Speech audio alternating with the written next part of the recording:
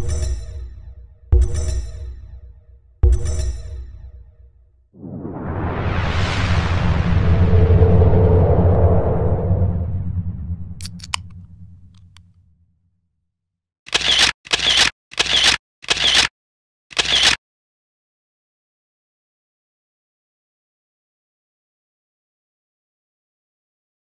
is Nikki Lynn with blingactions.com, and today I'm going to show you a quick 2-minute tutorial on how to make your own watermark brush for your photography.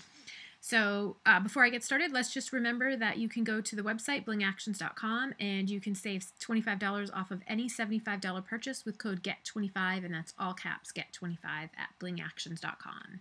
Check it out for actions, Lightroom presets, and classes. So let's go in and make our first water brush. This is a sample of my photography studio logo, Bellies and Blessings Photography. I'm going to show you really quickly how to make something similar to this and how to create a brush so that you can pop it on an image really quickly.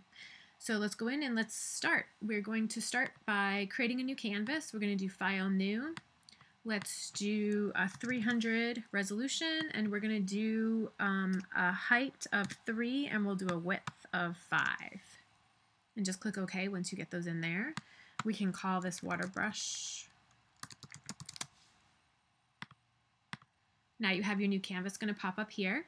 So what we're going to do, the first thing we're going to do is pick some sort of a cool character that we want to put into our water brush stamp.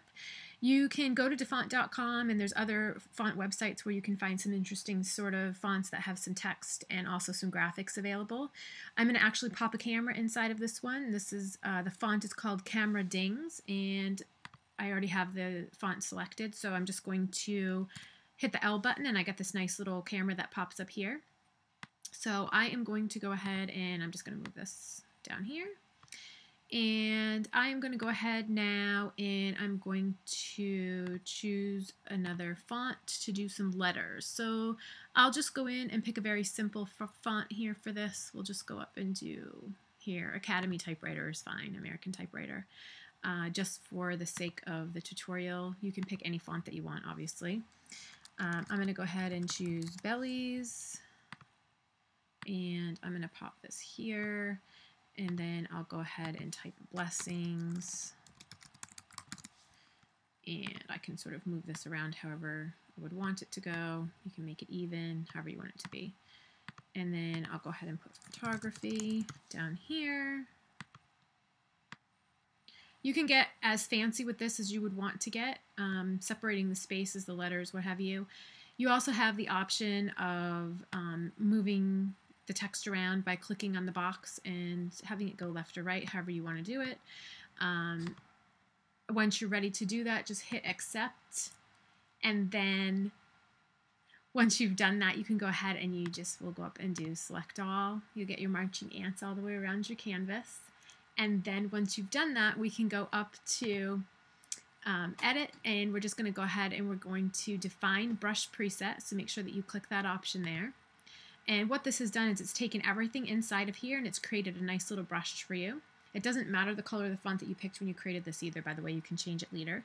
So we're just going to call this sample brush, and we're going to click OK. And then once we have done that, we'll be able to go in and we'll be able to see our brush. So we're just going to go up here and we're going to click the brush tool, and then we can choose our brush palette. You have this little option right here. I'm working in 6. I'm working in cs6. So over here on the right, you will be able to right-click this little button. It's a lighter gray color. If you're in cs2, 3, 4, they're all different. Or I guess there's no 4, but they're all different colors, but the little button's the same. So you're just going to go up here and you're just going to choose, do you want to view your brushes by text, or do you want to view them by thumbnail or lists or what have you. I prefer text because I like to just be able to quickly pick what I can read. And you can see here that the sample brush that I just made, I'm just now selecting that, and now I have this awesome brush that I can pop onto any of my pictures. You'll also notice that you also have full control over your fonts here. You can, your font color, I can pick any color that I want, and I can go ahead and I can apply this as needed. So you should have lots of fun with this. It's a quick, easy way to be able to watermark all of your images that you're placing on Facebook or print or however you want to use them. Definitely check out the different fonts. They're a great way to be able to customize your images and protect them. If you're putting them on the web, that's very important. So I hope you enjoyed this 2-minute tutorial. We're going to be adding lots of new 2-minute tutorials to show you different tools in Photoshop. And I hope that you find them enjoyable. And don't forget to check us out at blingactions.com. We offer camera classes, and we also offer editing classes for PS, PSE, and Lightroom, as well as actions for Photoshop, Elements, and Lightroom.